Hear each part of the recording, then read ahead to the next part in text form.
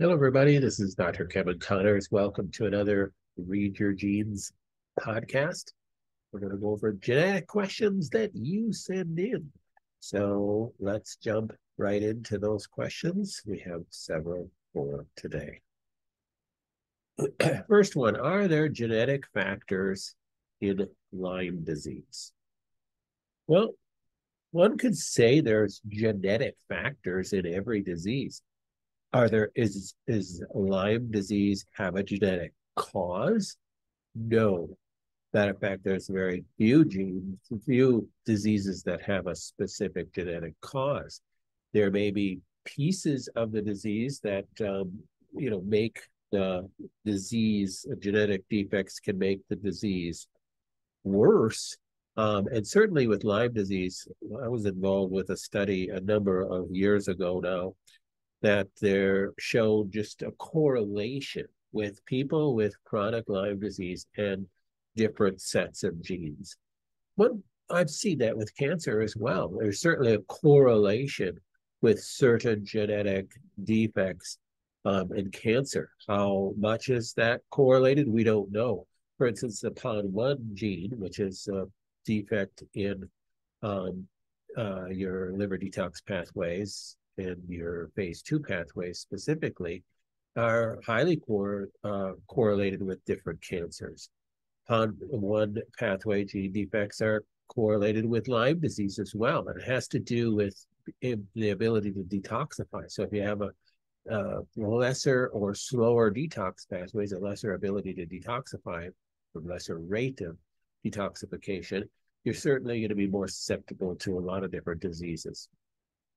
Um, Biotoxins like Lyme disease, there's other genetic correlations with people with more Lyme brain type symptoms. There's genetic correlations with even the HLA genes, with people that end up having more sensitivities, food sensitivities and such with these diseases. But there certainly isn't a specific gene, oh, you have this gene, you are more susceptible to having Lyme disease because you have this gene defect. There's nothing that specific. Remember, most genetic defects, when a person has issues with that gene, it's more of an epigenetic concern, meaning that there's lifestyle things that they can change. That's the whole idea why we want to run your genes. Why it's wise to get your genes run is because then you can change lifestyle factors. You make lifestyle changes, epigenetic changes based upon, hey, here's your genes. You have a little bit higher likelihood of having these types of issues. It gives you some incentives, some motivation to make lifestyle changes. But there's not that many there. Of course, there's different diseases that are completely genetically um, um, cause. There's a genetic cause to it, but most of our diseases or acquired diseases are not don't have a specific genetic cause. There's just factors. Why do people get genetic defects? So that's an interesting question that's up for debate. Um, some people believe that we develop genetic defects over time as a race to deal with different environmental things. That would be in the case of, different genetic defects actually can be beneficial, like on the genes for dairy. If you have those defects, you tend to be able to create more lactase, which is the enzyme to break down lactose. So you end up with less lactose intolerance issues.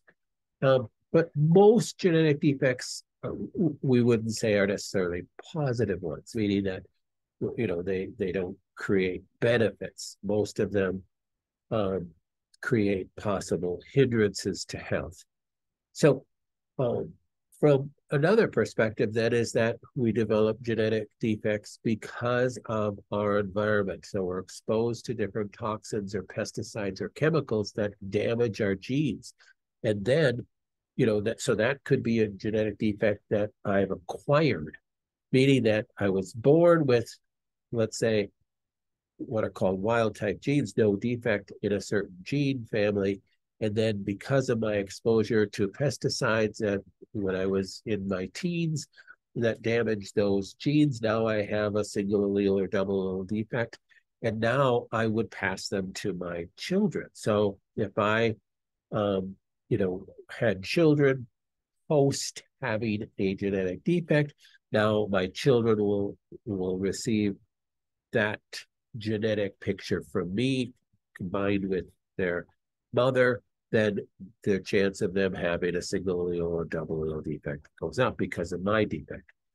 So we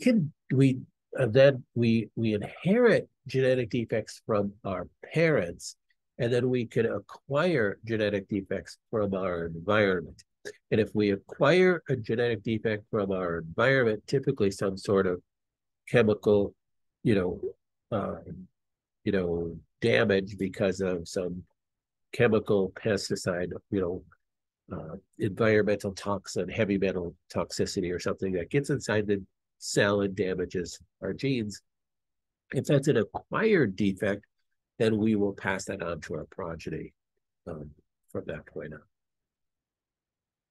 What's the difference between a 1 or a 2 on the report? I think this person's looking at whether it's a single allele defect or a double allele defect. And I have some videos on this that help explain it, but quite simply, it just means that if you have a blank, there's nothing there. And on the report that we give you, I don't think it has a 0. It just has it's blank or it's a 1 or a 2. If it's blank, that means you have the wild type, you don't have any genetic defects on that specific gene. And that's typically good. That's what you want. If you have a 1, you have a single allele defect. You have a chance that, especially if there's epigenetic factors going on, that gene is not going to work quite as well as if you had a blank, if you had no defects. And if you have a 2, that means you have a greater chance of that gene not functioning as well as if it was a 1 or a blank. I don't ever want anybody to think that, because I have a 2 on the MTHFR 677 gene, now I don't make methyl groups and I'm doomed for life. That's just totally wrong information that has been fed to the public. That's just not true. It doesn't mean that gene doesn't work. It doesn't mean that you're condemned to having problems. It just means that the chance that gene works is less effective is really what we're looking at. So all these epigenetic factors, when you look at your genes, like, because I have these defects or I have a lot of defects, 1s and 2s in that family of genes, then we might be best to support that with dietary and lifestyle changes, maybe some nutritional changes. So a blank means that you have no defects. A 1 means you have a single allele defect, and a 2, which typically is what we would consider the worst, is that you have defects on both those alleles of the gene. So there's 2 alleles in all your genes that we're looking at, and you want to have a blank on most of them. And it does state in the report, like, for instance, on the dairy genes, it's better if you have a defect because it's a beneficial gene to have a defect on. And there's some other ones that are like that, but it states that in the report.